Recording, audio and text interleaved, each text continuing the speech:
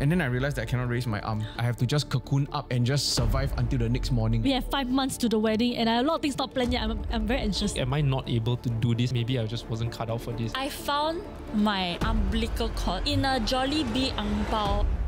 Okay, Jared host. Jared, can do intro? Yeah, we're catching up. Oh, you sound exactly like him. He found a correct pitch. Oh right. That, like that. You have to do that. He like tilt his head out. All right. And if you think this is the beginning, This is Your daily catch no, up. daily Yeah. catch-up.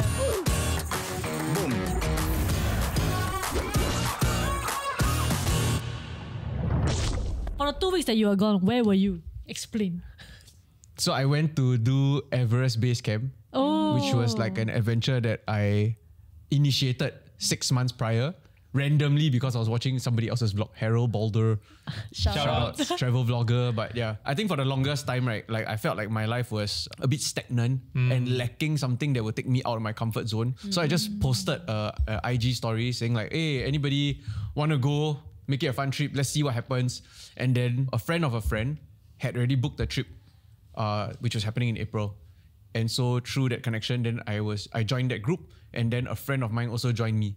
Oh. Yeah. This is insane So you coming tumpang. from an introvert. Like, you just like... But introversion is a resting system. It's an energy system. Yeah. It's not a social system. Yeah. My but then social ability is fine. It's not about the ability. Actually, honestly, right? No, but I think you can choose when to on. Like Of course, this kind of everybody trips- can, right? These kind of trips, I think you were like extra. Yeah. The reason why I chose to join this friend was also because the lead guide for this trip, right, is this guy called Khoo Swee Chow. And he's the first Singaporean to ever summit Everest. Oh. At the age of 34, if I'm not wrong. All the way to the yeah. top. Summit means the top All to the top. way. 8,800 plus meters above sea level. Madness. Yeah. So I remember like we were talking briefly about this at lunch, but like you were saying how this trip, you expected it to like change your life in some way or like at least some outlook, but then you felt like it didn't. What was your expectation going into it? This adventure is, I would think that it's somewhat of a very physically demanding experience lah. So, and then also the fact that you're getting to like, you're basically going to be part of a minority or a very small group of people in the world that will be basically the closest to like touching the sky. You know what I mean? Like other than that, nobody else really. Then there's that even smaller fraction who summit and go to those peaks, right? So I was thinking that like it would really blow my fucking mind, you know, like something that I've really never like like what is this new feeling? You know, Like that- you open your arms when you finally reach base camp, that kind of, then you feel the wind and the snow, then you're like, yes. Yes. Like Tiffany, like I would imagine that if I climb like a mountain, like you know when you reach the top, there is like fulfillment. Yeah, correct. Like it would have opened my eyes to some new perspective of the world and all that. Yeah. And then it didn't. Like it did, but a little bit only. Was it because people told you that it was going to be life changing? People write books about this, like it changed their life and all that kind of nonsense, right? Then I'm like, wow, that was what I was expecting. But in the end, it's like, I just did MacRitchie like or Bukit Timah Hill like 10 days in a row. So it's too like, easy for you lah. Okay, so there were definitely difficult parts of it, and I think like the biggest challenge, right, was altitude sickness, which is something that everybody talks about. And so the actual experience was not physically demanding at all. It's literally every day you are just walking. The thing is that you don't need to go fast. Nobody goes fast. Slowly. Yeah, you just take your time. Everybody takes their own time, and you just patiently get from point A to point B, 3 to 6 kilometers, sometimes 10 kilometers a day, and it's divided. So it's 2 halves. You have breakfast, then you start your trek. Then you have lunch somewhere, rest, and then you continue again for the second half. Latest like 5 p.m. like that, you kind of reach your destination already where you're going to sleep for the night. Lame question, but on the way there, right, got internet, not? Got 4G, 5G. So I was very stressed about this, right? Then after that, right, basically at the beginning, they will tell you that you will lose connection after day 4. Then I was like, oh, really? Stress. Sian. How am I going to take my selfie? Tell people where I'm at, you know? EBC is very touristy and is getting more and more developed. And so it's improved. The products and services are improving all the way. I'm also paying for one of the better travel packages with this company called 7 Summits. Shoutouts. Yeah. When you go to the village, right, I'm staying at like probably the best lodge there is. Right. Yeah. The best food, the best router. Okay. So you every lodge you go, you will pay for internet. You pay for Wi-Fi. And as you get further up, the prices keep increasing. It's the same for your food, your water, your showers, your internet. Those are the main things that you pay for. So at the beginning of the trek, maybe you don't really need to pay because there's still network, but maybe the earlier stages you pay maybe $5 for internet for 24 hours. But towards the end, it's about double or sometimes a bit more than that. Okay lah. So it's as how comfortable you want it to be, then you just pay appropriately. But for those people who can live without internet, live without shower, live without coke, then actually it's quite okay. Yeah, that was the situation. So even at the final accommodation, which was like about 3 hours away from EBC, I still got Wi-Fi. You were replying our group. Yeah, it was very shocking. But there will be gaps, so you have just no connection, or for like overnight, suddenly like, okay, so it's damn cold there, and most of the stuff is solar powered. Which means that at night, right, when they finish, right, you just nothing up. Yeah. So you do it the next morning where there's enough energy like generated and stored from the sun, right? Then you can charge your power bank, for example. Okay lah, but at least like you don't need aircon because it's like cold. Bro, I tell you, it's the fucking opposite, yeah. You need a heater. So in all the lodges, right, at night the area is so high up already, it's mountainous regions, right? It's so fucking cold. It's cold to the point where you have a bed, right? And you have to put a sleeping bag that's zero to minus 20 degrees back, and then you have to wear your down jacket and layer up and then crawl inside and then like that. Oh my god. How to sleep? But sometimes in the middle of the night, because down jacket, the way it works is that over time it gets warmer and warmer and warmer because it's using your body heat, right? It's storing that. So yeah, sometimes it will get a bit hot lah, but for the most part, it's fucking freezing. The temperature at night ranges from maybe 10 degrees downwards. Yeah. It's the wind lah. It's the wind. It's the wind that kills you. The wind kills you along the walk. But in the accommodations, in the lodges, there's no heating system. There's no weatherproofing. The only place that you get any warmth is in these dining halls that every lodge has, and they have just like one heater in the middle, like a traditional Fire. It's like a stove lah. Then they just put the yak shit inside, Right. and then they burn it as fuel. Yeah. Hey, for a complete noob, right? So like, I don't know, like in terms of context, how high is summit? How high is base camp? Because to me, right, I hear base camp, I think foothills. Yeah. But it's high. So base camp is 5,300 if I'm not wrong, around there. Elevation, and then the summit is 8,800 something. So it's like halfway there already. Only. But they call it base But that's camp. the hard part. The second half from base camp is the most difficult part.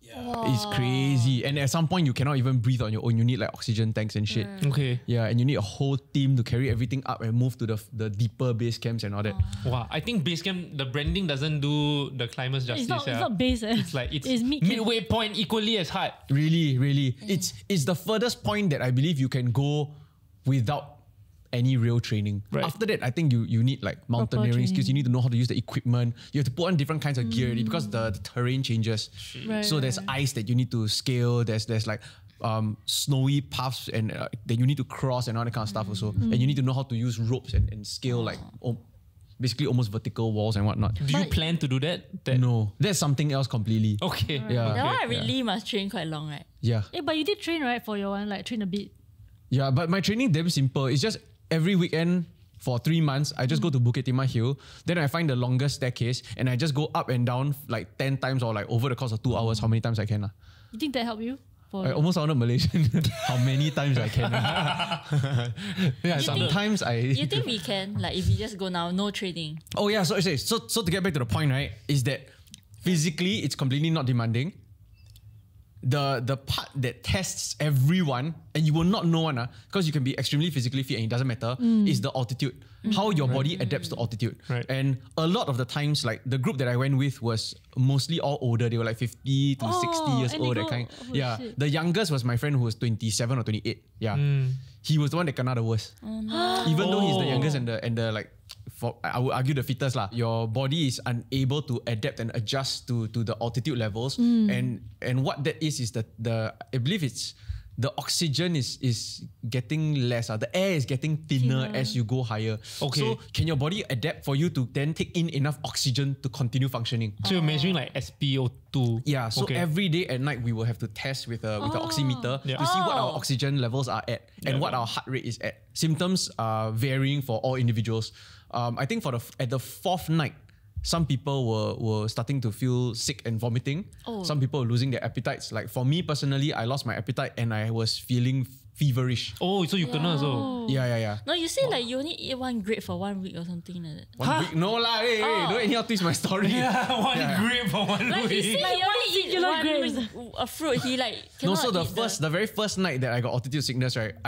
And of all nights, that night I ordered apple pies. Shit. What got apple pie in the mountain? It's big. Wow. It's a pie. It's not the McDonald's. It's a fucking like a pie. mini- Yeah. So I ordered like a noodle soup or something like that and an apple pie, and I couldn't touch it.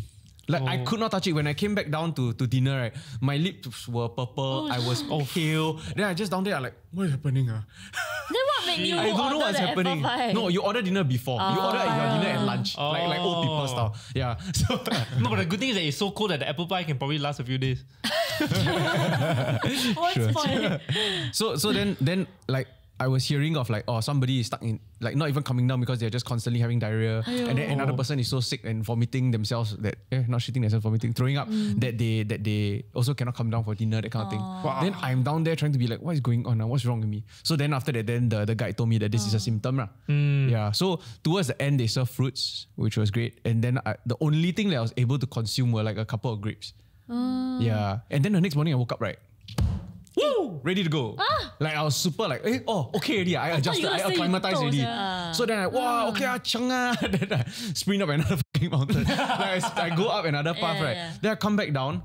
Then the same thing happened. And this would repeat itself every night until I came back down. So nighttime rubber, but morning okay. Yeah, so how it affects me is that the moment I finish the climb for the day, like around like late afternoon, right, and I get to the lodge, then I will get hit with a high fever, loss of appetite, and just extremely low energy, and my oxygen level will get quite low.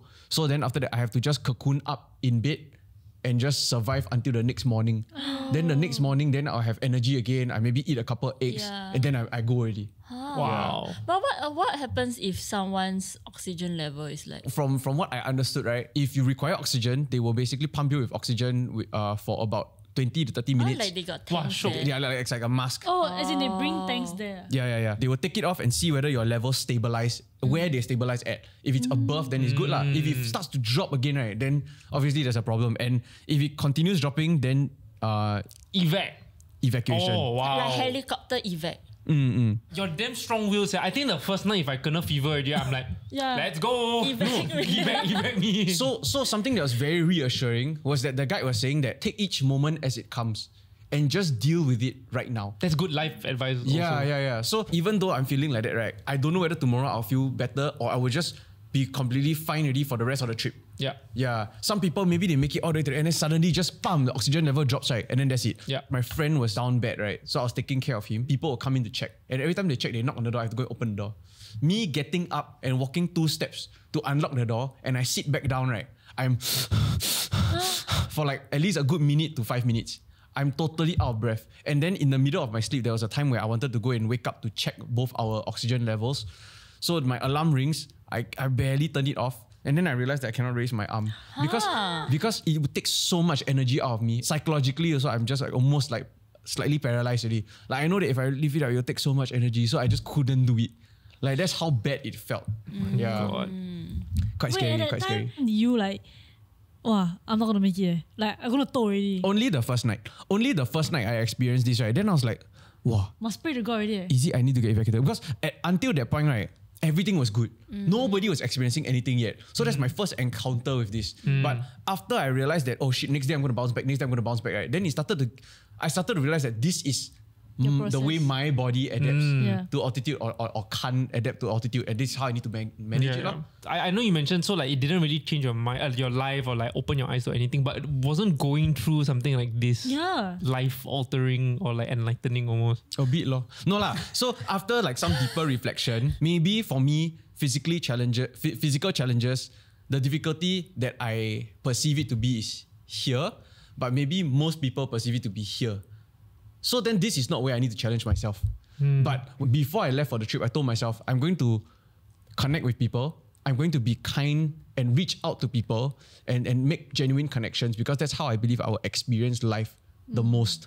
And so through the trip, it was me trying to do these things. And that was where I felt the most growth. Like I would speak to a local that totally is just a random stranger on the street, just say, hey, nice tattoo. Then I just start talking to them. And then what was the conversation after that? How do you say, oh, thank you. What about you?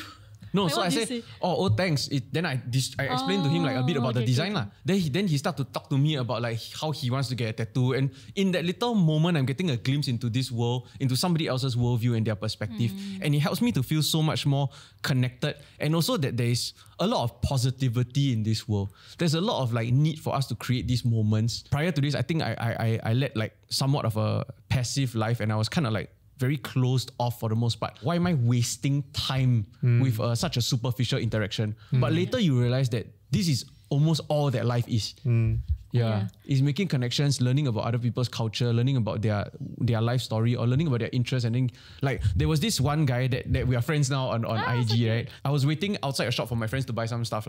He suddenly hopped out of his shop and he talked to me. He said, hey, you want to come here? Where are you from? And then you want to come, are you from Malaysia or what? Then you want to come and check out the stuff in my shop. Then I look at the shop already, there's nothing for me to buy there. So I was like, oh yeah, I'm Singapore, I'm just waiting for my friends. At first I brushed off the interaction. Then suddenly he said, oh, you're from Singapore. I just went to Singapore with my father. Let me show you some pictures. Then I'm like, wow, so cute. Why will you do that? Then he take out his phone, then he starts showing me and talking to me about his trip. Then I'm like, oh my God, this is exactly what I should do. This is like literally like a sign from a higher power, like forcing this interaction onto me, you know. Then I'm like, okay, let me fully engage. And so I did. And then like, wow, he started to teach me about the local culture. He started to help me out. And then suddenly I felt like, oh, I have a friend here. And the interesting part about it is that because the connection was so genuine, right?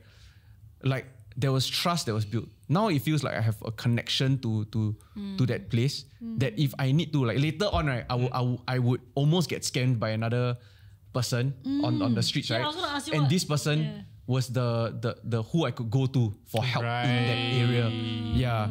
So then in the end, I managed to learn about his culture, and then I learned about his family and then I ended up buying something that I actually wanted in his shop just to support him. I want to try it on Oliver, but let me explain what it is first.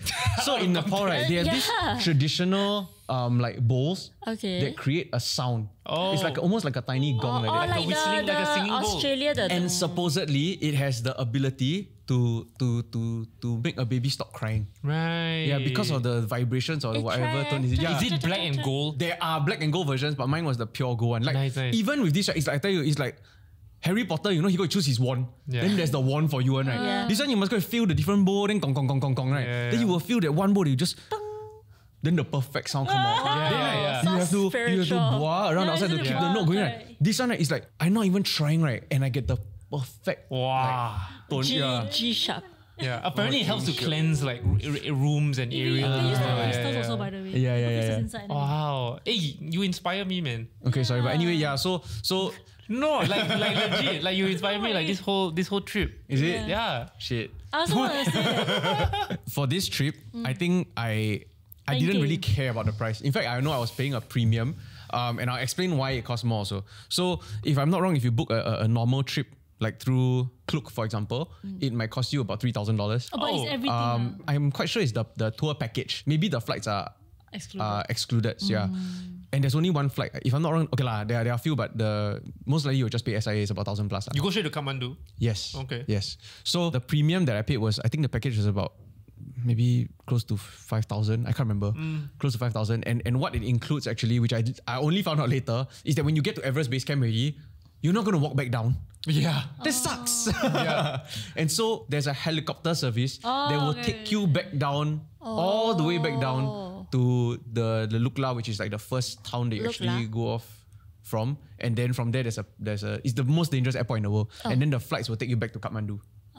Yeah. So, but I was able to pay extra for a service that will really just take me helicopter all the way back to Kathmandu. Yeah. But anyway, yeah. So that was the premium that I paid, and it's great. Yeah. And the fact that this service exists now also makes this whole adventure a lot more accessible for people, I think. Plus, you got to go with that Singaporean guy, the first Singaporean guy. Yeah. It's super interesting. Like just listening to, cause he's built different. Even mentally also, I think he's a whole different type of person. Like he belongs there, you know. Right. Like he belongs in these kind of spaces, and this guy just living and in nature and connected to this and pushing yourself and challenging yourself. Right. It's so interesting to get a peek into his mind. But I think more than that, right, was the group that I joined were these people from all over the place. Like, never have I hung out with like a bunch of 55-year-old ladies. And my group happened to be all women for the most part. Yeah. Ladies man. So they are talking to these people who have children my age, then giving us relationship advice and stuff. And it's so funny. And I really like that age didn't really play a major part in hindering our ability to connect. This whole adventure is kind of like an approach to life. You're going to attempt to do something, right? Or you want to attempt to do something. And so you prepare. But no matter how much you prepare, you will never fully be ready. And at some point, you just have to go. And then along the journey, that's where you learn about yourself. You learn about life, understanding more about yourself, and showing you where you want to go next or where you need to go next. Yeah, and this can be applied to anything in life, not just like an adventure like this. It's not about the destination, it's the journey. Yeah, somewhat. But more layered lah, I feel. Like all the steps seem to play out. Beautiful, man. You made me want to go climb the base camp, even though I'm not physically. Don't lah. Also, right, I realized probably for all the old women or like the 50-year-old women, you were probably their motivation because you got like one handsome boy here. So he said something about his friendship with the 50-year-old ladies, right, that he traveled with. Very, very cute. I remember he said when he was like cocooned up, right, with his friend, all of them were tearing. Oh my gosh. They were tearing and they were like, are you okay? No, I think like one of them cried or two of them cried. Yeah, but it's still so sweet. Yeah, but it was so nice. And then they really take care of us because we are like the youngest of the group also. Yeah. Like, they treat you like the son. And my friend was like really going through it. Your friend does look like he was going through Damn it. shit. Good that you guys milked it. Yeah, but it was really nice. Like you can feel everybody taking care of each other. Yeah. You can feel like anybody need this, anybody need that. Let's help each other. Let's do all that. And like something that I was like I said, right, consciously doing, which is just put yourself out there, try to be like acts of kindness, that kind of thing, right? So and through this trip, I was able to exercise that a lot in many little ways. And it didn't really matter whether or not it was like received well or whatever, right? It just felt good to be doing this, you know. Wow. Yeah. Okay. And so now what I'm really taking away from it is that I'm going to keep looking for opportunities to put myself in situations that are unfamiliar. Yeah. Or maybe a little bit uncomfortable because that is the fastest way for me to I don't want to say the word grow. I feel like it's the fastest way for me to learn about life and myself. Yeah. Which is growth lah. Okay lah. I think the trip changed you more than you know. Yeah, I also think so. Life Speaking is of a change. roller coaster. What? Yeah, change? speaking of change. Speaking of change, both of you are going through quite a lot of changes in your life. Ah, yes. Of course. I've been planning my wedding this whole year. It's happening end of the year. Wow. And it's extra tricky because we're planning to make it a two-parter. Wait, so what? A two-parter wedding. So Part A, there's part B? part A, like part day B. and night. Day and night. Oh. But the thing is, I also want to keep it budget friendly. Oh. To yourself lah. To myself. Yeah, very tricky, you see. So every time I finish something, right, I successfully sign off a location, for example. Then another problem comes up. Then I'm like, wow, I feel like it's a never-ending hill to conquer. Hey, mountain. Yeah. That's Sherm's way of relating. Call back. Wow. Yeah. Okay. Wait. No, Okay. and never ending many bump. So a couple of questions, even in that short sharing. Why do you want to make it a two-parter? Yeah. Yes. Okay, because right. Wait, so it's the same day, it's just a two-parter because there's a morning and night? Yeah. That's a normal wedding. That's a normal wedding. No, lunch Some and people, dinner. some people like to like parents in the day, friends at night. There's also a two-parter. Go Yeah, on. it's two-parter. Yeah. No, but mine is normal. like Well, okay, it's usually okay. an after party. No, there's no but mine is difference. like a lunch and dinner. So two banquets of sort, two meals. There are two meals. Got it. Right? Because my parents, or like at least his parents as well, they prefer the more be in separate traditional, rooms. Oh, okay. the more traditional wedding where it's a Chinese cuisine. People walk in and like the tea ceremony and everything. Okay. So I want to respect that. Walk in there. Casually. Oh, got wedding happening. What's going on? Hey, got tea. Shut up. So I want to respect their traditions Okay. also. So I compromise, and Alvin and I compromise to say like, okay, we will do all those. Yeah. But then We won't invite our friends to this. we will not invite our friends to this. Wait, what? That's the compromise. Yeah, that's why I say two Lunch, dinner. Yeah. So there's one for the family. Yeah, Yeah. so it's gonna be a chop done. So you're paying for 2 banquets essentially. Ish, yeah. Both in Singapore. Both in the same Singapore. location. Different location. So you don't get the package rates. Yeah, Shag. I never thought you mind, trying to save money. I'm trying to save money, but then the same location doesn't make sense. I want it to be more comfy. It's like a house party almost for the dinner. one. Also really saving money. Free lah. venue. Got it. Got kegs of beer and like Yeah, for real. Like, shotgunning. really, I don't want my friends to. I also don't want my friends to think about the ang pao that they have to give also. Then they need to Right. look at. I So don't if want. I you're a don't friend want of to stress. Sherm, there's no need to give ang bao. No, you need to give. But like Family members chill about it. not beware. Family Make sure members you give more. She booked Yeah, the nice family for hotel. y'all must give. Y'all must give for She real. purposely have a lunch. And you recently also did like the pre-wedding shoot, right? Fun. Okay, it was very hot. It was very hot. But Yeah. you pick a poison, right? It's either a very very hot day or a very rainy day. Your when you do pre-wedding shoot already, you are wearing the wedding dress lah. No lah, you buy. Can be anything, Oh my what? God, I Can be tell you anything. all. Yeah, it can buy anything. What Can be you casual buy. clothes. This is why you shouldn't buy a pre-wedding dress from Shopee or Shopee. Lazada online. Whatever, don't do it, because I was thinking like, just try lah. Looks so pretty at the photo. Just try. How only. much? How much? It was like $60. Okay. 50, $60. Okay Worth it lah. to try. Then you should So- buy Blog Shop instead. I It's a didn't. price. I never think. I never think. So end up I- Shopee $60 is like scam. I say No, but it looks so No. nice, you see. So I ordered already, right? And then I had high hopes. 1 week before the shoot, right? It came, and then I tried to fit, right? The inner lining of the dress doesn't fit right, and then right the top right is just like crumpled dresses. I don't know how to explain it. Crumpled cloth. Heavy on the top, tight at the bottom. Huh? No. No, I tried everything. is already. it Even free size? it is not precise.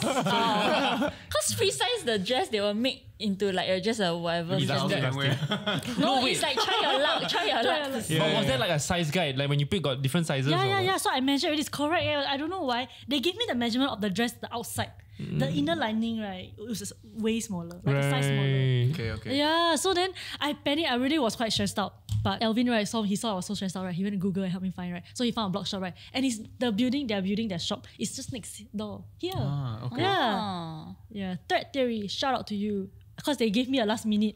I told them like I really need this dress. I need to work. I make sure it's my size. If it's not this dress, right, I don't know how to shoot already. Don't know what to wear already. Nice. Yeah. So they said, don't worry, just come down. If you're wrong size, right, immediately just change. So can we see the picture? Don't have. Huh? Oh, you Wait, never go in I yet. thought you As took in the when, but we pre-wedding haven't shoot. had it. What, the Haven't Haven't proceeded had it yet. Oh. So by the time this episode is out, will the picture be here? I don't know. We'll see. We'll see. Wow. Okay. Wow, so nice.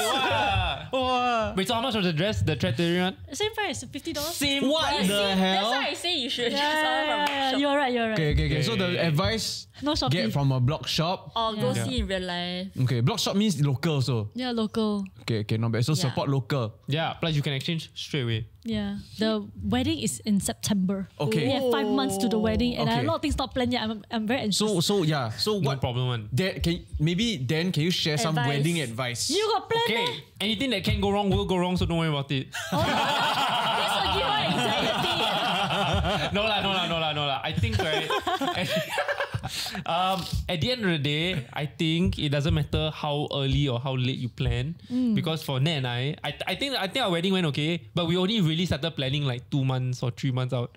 Okay, And so like- I still have 2 more months. So I think you don't stress so much yet. When it's really 2 months away, then maybe start stressing a little bit. But at the end of the day, right, when you plan everything already, the night before the wedding, right, stop stressing already, because everything that you could have thought of, you would have thought of, and anything that goes wrong, you wouldn't have thought of, so it wouldn't have mattered anyway. Just let the day happen, embrace everything. You are surrounded by people who love you, and they will help you no matter what. So you just enjoy the day. Then she step out of the car wrong venue. Never mind. Likely to happen, I swear. Never mind. If the videographer is with you, vlog it funny. Okay. Don't Turn stress. Don't lemons stress into the lemonade. small things. Yeah, Very small though. Yeah. Okay. Yeah. Okay. Yeah. Yes, thank you Nice. for the advice. Have you picked your honeymoon place yet? Yes, we are going to Tromso. Tromso. Tromso? Oh, you're going to Norway? Norway. Norway! Yes, Norway. To see the Aurora Borealis. Yes, correct. They said this year is the best year to see. Romantic. Yeah, got a lot of solar flares happening. Hopefully we get to catch Okay. it. Do you know when the northern lights, right, are in Australia, it's called Southern Lights? Yeah, Southern Lights. And it's called Aurora Australis. Australis, yeah. I see. Southern Lights. Southern, Southern right? Southern. Southern. Southern No, Lights. never mind, stick to Southern. Yeah, no way. Yeah. Yeah. Okay, before you go, right, and I think this is a tip that for a lot of people also, because there's a lot of people going to Norway or like Scandinavia just for the Northern Lights. There's a specific camera setting, right, for you to really capture. Because some people, they don't do the correct setting. Then Cannot they see in real life it's damn clear, But and then suddenly it's capture. like, it's all dark or all white. Yeah. So make sure you look it up. I don't know what the setting Long is. shutter. But look it up, yeah. Long shutter. Very important. exposure. We have experience when we go New Zealand. And also, right, something that I've never experienced for myself, but from friends who have seen the Northern Light, it's so important for you to experience it first for yourself in real life, then capture it. Because a lot of people like straight want to film, then realize actually I didn't see it in real life. I just saw it through my camera. Yeah. Wasted also. Like many other things in life. Yeah, like concerts. Like concerts. I was going to say. Hey, jinx. Yeah. Speaking of concerts, Alison! there's a lot of noise going on in Pasir Ris. Yeah. Sorry, can I just say where? In the east. In the east. Yeah. No. There's a lot of heavy metal being. There are no more sounds anymore. Huh? Done already? Yeah, all the large sounds. It like very are fast, gone. huh? Yeah, it's because quite like fast. yesterday 2 you weeks. said. So for people who don't know what the hell we are talking about, Alison. Her sex life is through the roof. Hey, I'm not married yet.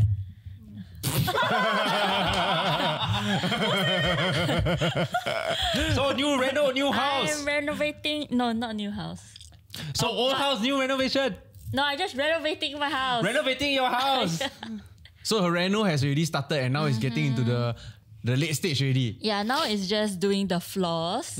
So now my house is essentially like Done. freaking empty because I knocked down every single wall and every single floor that has to be knocked down. Okay. So it's just an empty piece of land. I also know that this house is the place that you've been living in for quite a long time, right? Not your whole life, right? Quite long, 20 like years. 13 years plus. Yeah. And so Yeah. like because of the renovation, like I did see through your stories that you were getting rid of a lot of things. Yeah. Oh my god. I tell you, I know that I like stuff. And Yeah. I know that I like to keep stuff, right? Sentimental value. Yeah, but I realize now that I'm really am a hoarder. Like I really love to keep things because it reminds me of like certain moments or whatnot, right? But as I'm clearing, right, the more angrier I get of myself because I see all the shit that I save. Like just my clothes, right? I throw already 10 huge boxes. Like I donate some. I still have it. Like I still have 5 more boxes.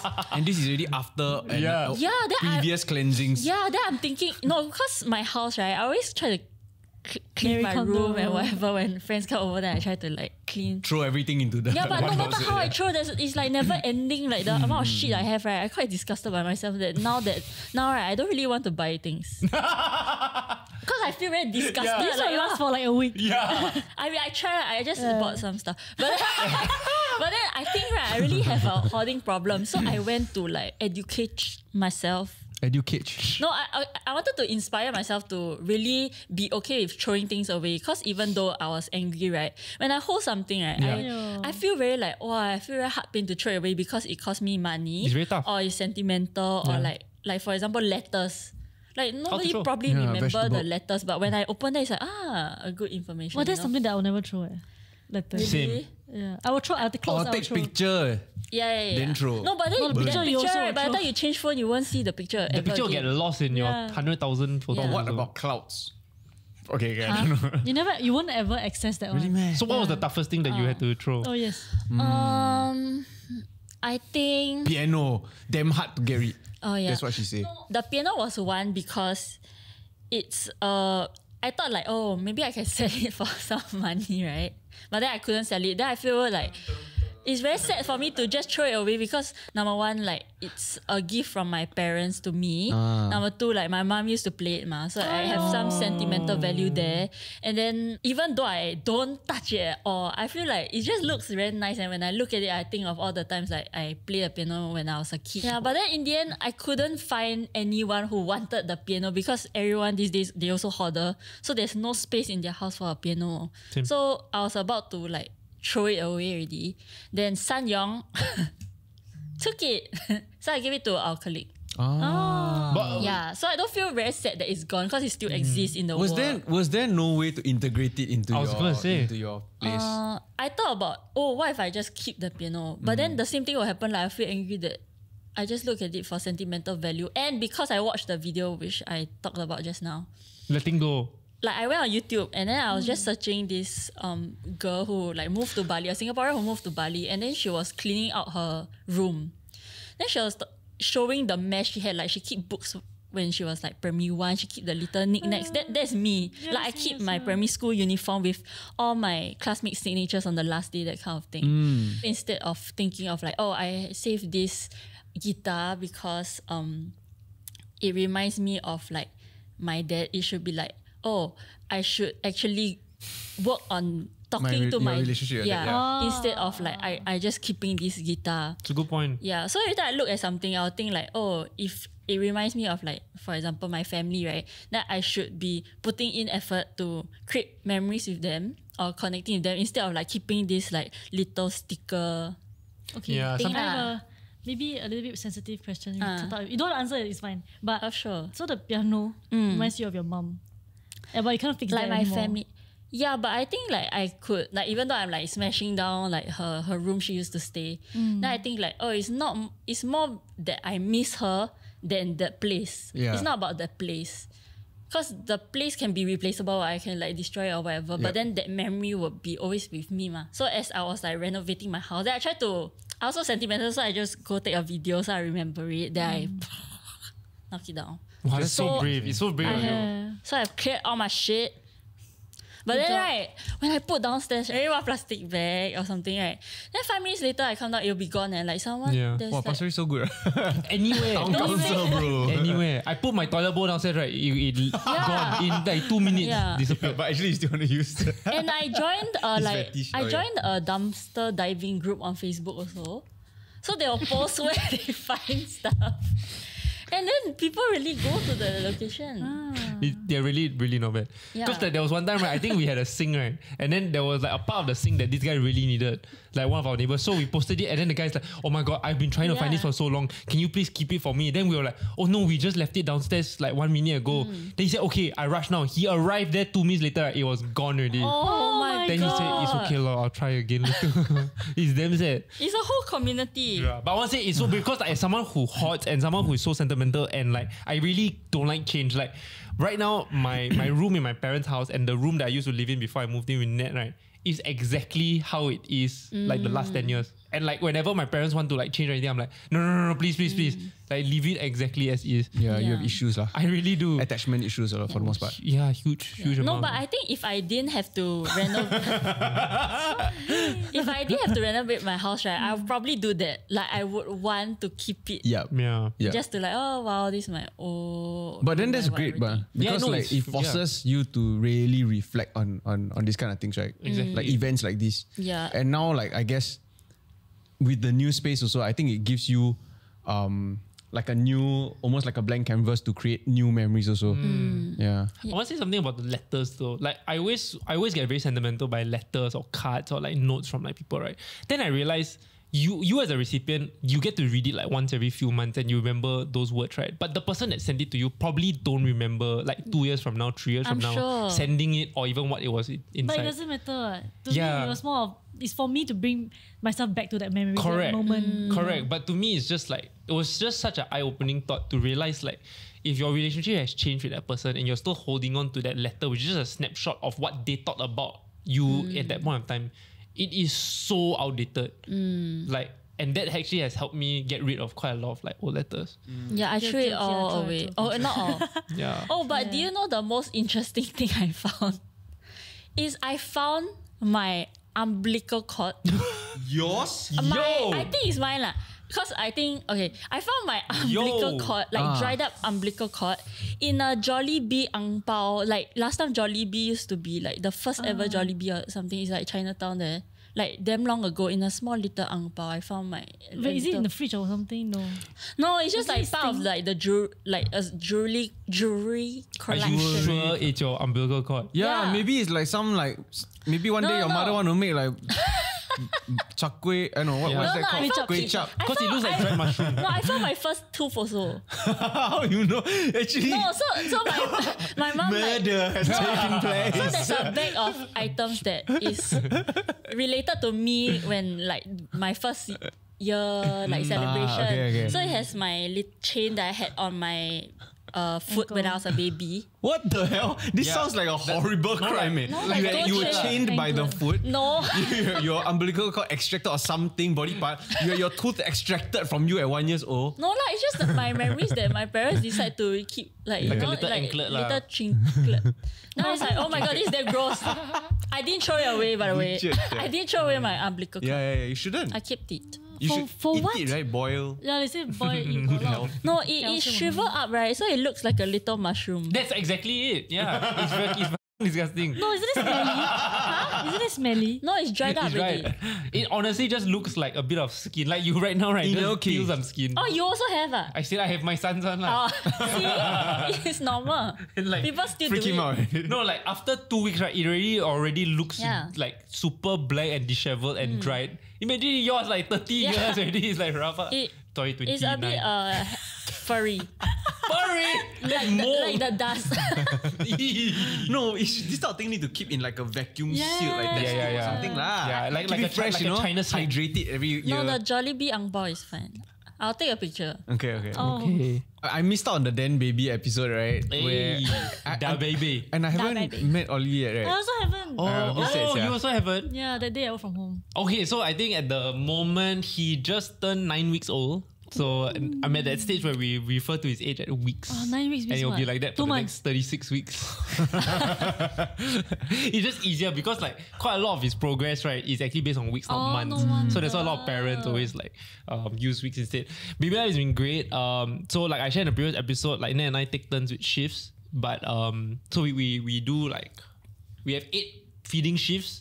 I do 4, she does 4. But ever since I started work again, she now has to take 1 more shift. So she does 5 and I do 3. Wait, sorry, when you say 8 in a day, Yeah. So he eats once every 3 hours.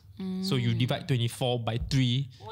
why for the child must it be every 3 hours? I think it's for different reasons. Again, like this is an amalgamation of things that I might read on the internet. I can't remember whether it was official sources or blogs or whatever, but this is like where I'm at right now, right? Or where we are at right now. Is that it's more or less conventional wisdom that for a certain age, so like for example, the first 4 weeks, it's this amount. How many times a day? Okay. There's like cables, and so like even the hospital, the lactation Recommended. expert consultant gave us like a booklet, and then you have like they give you for the first 4 weeks, then after you have to go and like look up yourself. So there is a certain amount of mLs that he should be eating a day, and if you want, it could be every 2 hours. So then it becomes like 12 shifts or like 10 shifts or whatever. And then if you decide to do every 3 hours to space it out, then it's about 8 times a day. 3 is already the most spaced out it can be based on what you've studied. or researched. After 2 months, you can try for like 6 shifts a day. 6 feeds a day, and then you just up the intake lor. So at the end of the day, it's about the daily intake. So actually, it's more about the max capacity at any one point of time. So now the capacity is lower, hence the multiple feeding times. And as the child grows, then the capacity increases.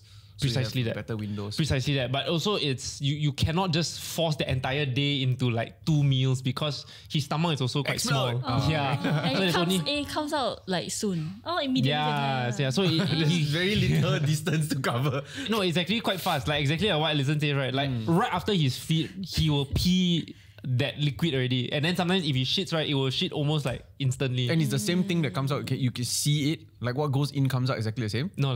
It comes out as shit and pee. Like the pee is like yellow or Oh, he it's can like only consume milk now. yeah. And so are you doing the pure breast milk or formula or mix? There are a lot of people that believe in pure breast milk, and I think according to the UN or the or UNICEF, I can't remember like To no the world. WHO obviously WHO, Yeah. but WHO is under UN. UN. No. According to them, you should try to do pure breastfeed. The best feed is Breastfeed breastfeed. pure breastfeed for the first 6 months, but it's also quite difficult because when he latches onto a boob, you don't actually know how much he's consuming. So pumps. Yeah. And pumping is a lot easier because you get to put it in like your pitcher and then you pour it out and then you get to measure and all that. But pumping pain, Pumping is pain. And for Nat, it's like we go out or whatever and she hasn't pumped in like 6 hours. Like she's like, I don't know what the sensation is like, but all I know is she is at the point of, I really need to pump right now. How do you know he's hungry? He'll cry lah. So he has a certain cry that we've begin to recognize being slightly different from like diaper wet cry or like. What's the difference? Try. So you try the hungry cry first. Hungry! It's hungry! They're like damn obvious. Yeah.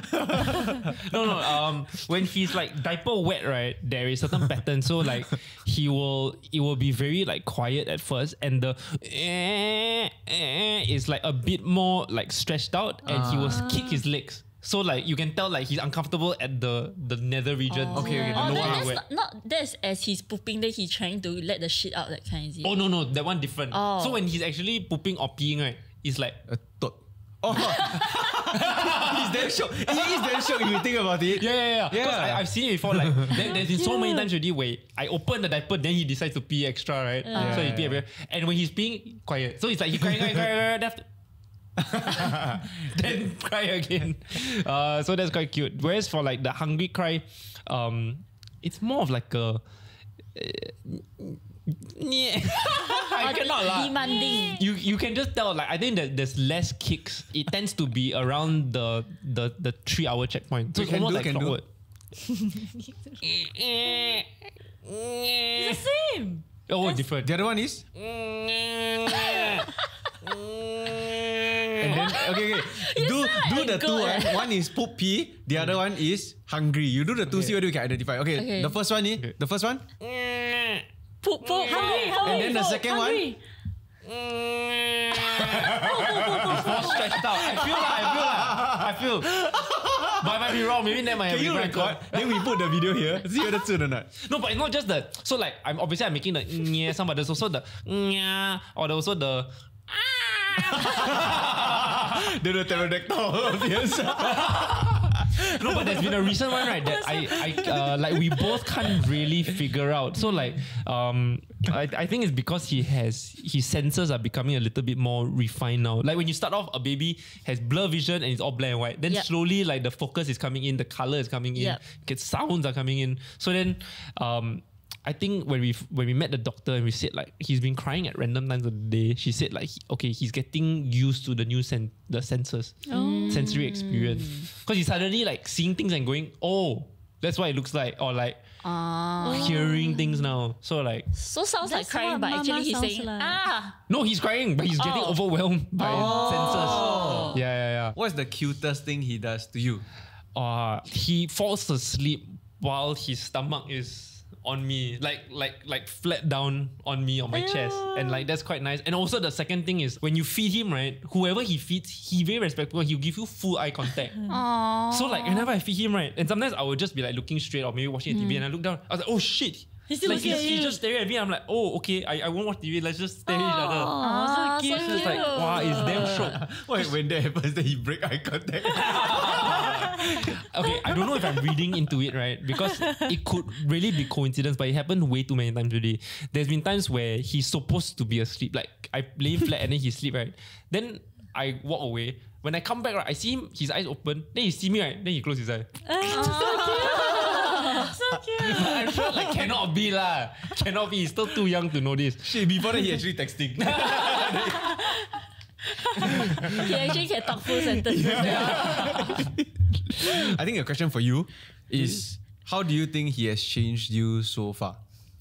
Wow. And I had a conversation where like for a period of the last 6 months, right, we've been spending on the house reno, we've been spending on Ollie, we've been spending on like maternity hospitals and all that, right, that we haven't been spending on ourselves, and we wanted to just reward ourselves because this was the first time that we had no big payments required. Okay. And so that we did that. Nice. But obviously I think there's a bit of negatives which we did kind of address with the episode in Net, where there are times where you, like if he's crying non-stop for like half an hour and you've tried everything, one is that you question yourself as a parent, like am I flawed? Like am I not able to do this? And you really question like maybe I just wasn't cut out for this in that brief half an hour. Oh, that's scary. You know, and then suddenly all of a sudden he just quietens down and then everything's okay again. And you go, this is the most beautiful. Like you really swing, like the swing is crazy. But he actually side-eyeing you and like, okay, I broke him. Enough. Mission accomplished. Yeah, but then the moment He's like so creepy though. He's like, wah, wah. Okay. you had enough. Like, but yeah, to go from like, oh my god, what am I doing? I'm useless to, oh my god, this is the most beautiful baby in the world, and then suddenly feeling like guilty for feeling all that frustration. Yeah. You know, and just feeling all of that, right? You really lose track of time. You lose track of days. I just realized that I haven't actually hung out with my friends in damn long. But I didn't realize how long it was because every day you're going through these small little like battles with yourself. Yeah. Almost. As much as I want to, I don't have. It's not that I don't have the time. I don't have the mental capacity And and energy to do anything else other than look after him at this moment. And it's a mixture of I want to, I have to, I need to, and I have to do it so that my partner can rest. It's all these different combinations, but also includes that I obviously want to spend time with my child. So it's so many things of these things combined that it's so hard to communicate because people might think of like, oh, you're only doing this because you have to now or you're forced to. Yep. But there's elements of that. I completely acknowledge it. But there's also elements of I want to, and I don't know how to communicate that.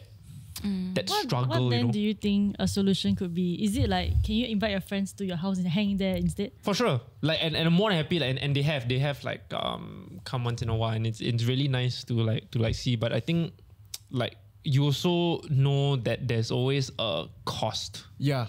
Yeah. You know. To tie it back to my personal experiences, right?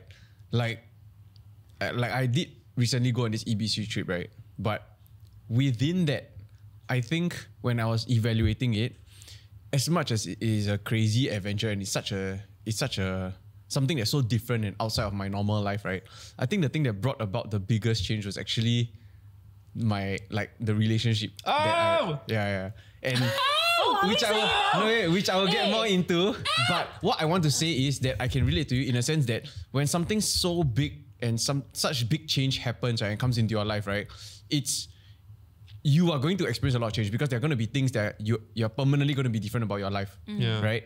I think there's comfort in knowing that eventually everything will settle in place nicely, and that there's no need at the moment to really like force it or push everything to happen at the moment, because then what happens is that either something breaks or you break. Yeah. Okay, so we've caught up with everybody. So stay tuned, like, share, subscribe. And if you have any questions about individual life updates or experiences, you can let us know in the comments down below. Or talk Telegram. to us on Telegram. Yes. Yeah. But okay. QR code right here. Cool. I came back to this new set. Yes, right? I didn't really get to see it, and it was a big jump from the old office, but honestly quite happy with how it turned out. Yeah. And the vibe of it makes me feel more like I'm having a comfortable conversation versus the previous set where we're a bit It's like a classroom. further. Yeah, because that's why it was 2 tables. And too formal, right? It felt formal. Yeah. Now I feel like I'm just hanging out and talking to her. Yeah. I think it's the wooden table from Grey and Sanders. Thank you. Shout out. It feels good, yeah. Sanders. But it really feels like it creates this warmth, this bond. Maybe not. Maybe not. No, like everything is a lot more like warmer. Yeah, I'm gonna move on. And at the start, right, I was complaining about this, right? But actually, once I get into the correct position, Yeah, it's comfortable. Yeah. this is Take a Seat, right? Yeah. Take a seat. Thank you. Take a seat for this ergonomic chair. Like I know it's full of plugs and branded messaging, right? But if you guys had the opportunity to watch Denise and Alison do the thank you, great and thank you, it's a fantastic ad. It was like all and one got thing. promo code for all this also. Yes. We leave in our description down below. I don't mind getting one.